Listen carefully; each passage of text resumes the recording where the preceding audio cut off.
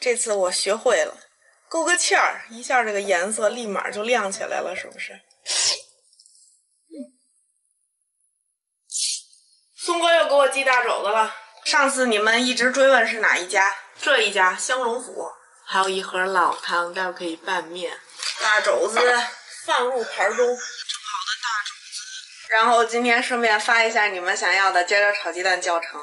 刚跟楼下买了4根尖椒，居然花了我8块钱。我一般习惯性的是把尖椒切成这样的丝儿不丝儿条不条的吧。正好是满满一盘儿。打3个鸡蛋。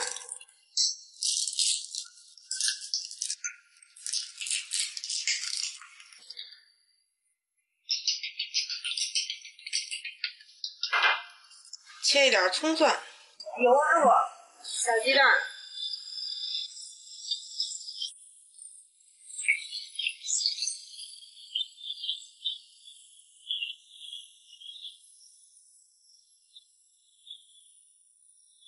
再来点油，下这个，腌出香味儿，放尖椒。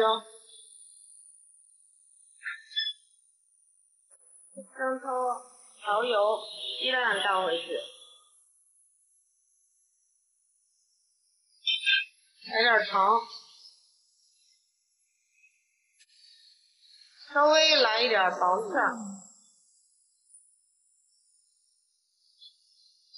这就可以出锅了。这就是我从小吃到大的尖椒炒鸡蛋。来点这个肘子汤，给它热开了，然后浅勾一个芡。然后搓巴糊热个手抓饼吧。我本来想买烙饼，但是发现卖烙饼的全关门了。淋上肘子汤，哎，这小亮皮一下就起来了啊！剩余的肘子汤也不要浪费，来个面，搅拌一下。哎呀，来，感受一下。这次我学会了，勾个芡儿，一下这个颜色立马就亮起来了，是不是？看看这个皮。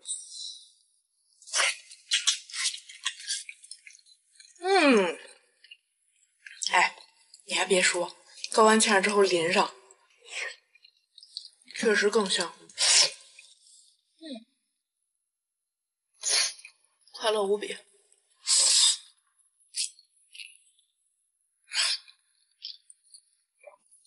软糯，肥而不腻，油光锃亮。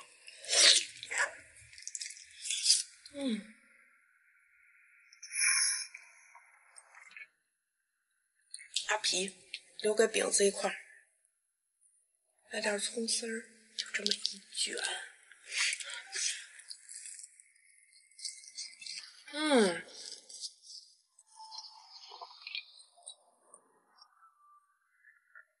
虽然说咱今天没买着烙饼，用这个手抓饼配一下也不错，因为毕竟手抓饼比较脆嘛。肘子皮加葱丝儿，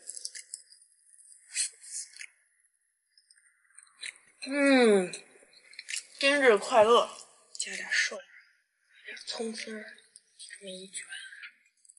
这饼还是得切大块，大肘子卷饼。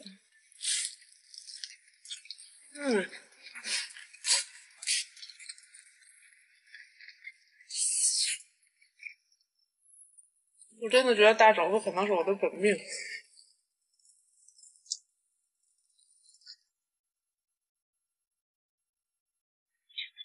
我还有一个爱好是搓了这个贴骨筋儿，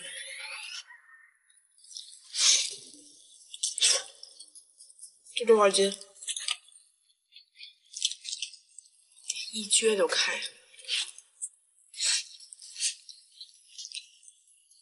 有点肥还不腻。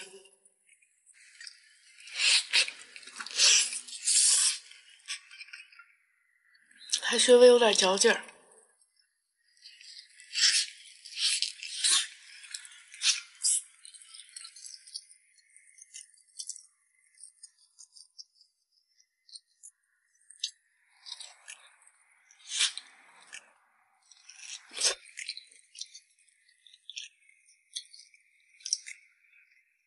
倍儿干净。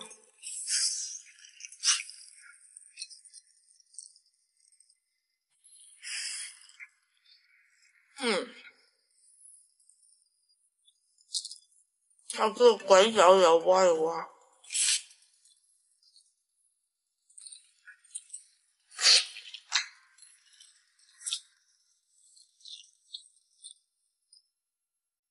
倍儿干净。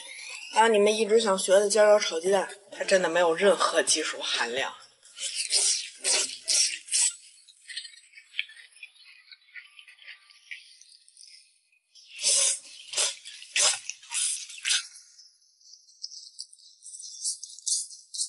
就是咸香脆爽，入口回甜，因为我还是习惯性放点糖。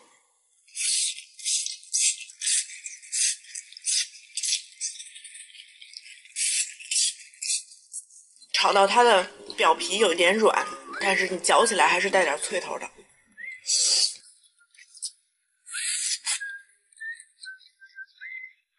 真的是从小吃到大的一道菜，吃了快30年没吃腻。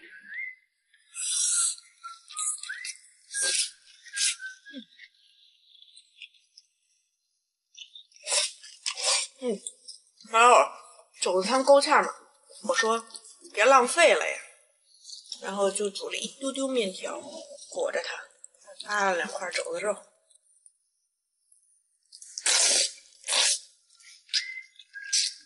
哎，刚刚好哎，它那个老汤看着颜色重，但实际上不咸，而且很上色。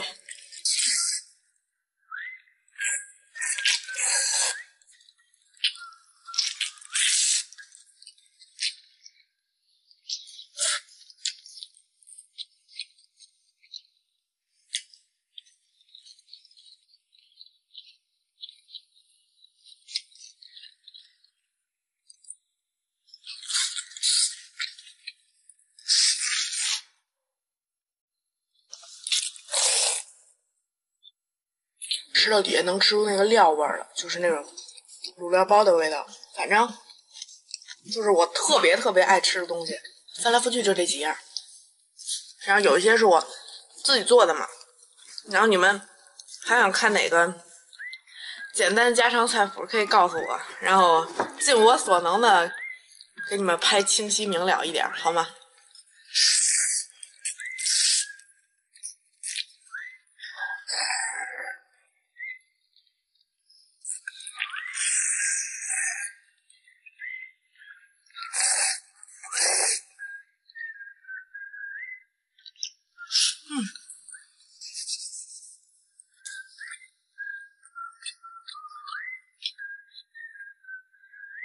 行，那今天就到这儿了，拜拜。大家炒鸡蛋你们学会了吗？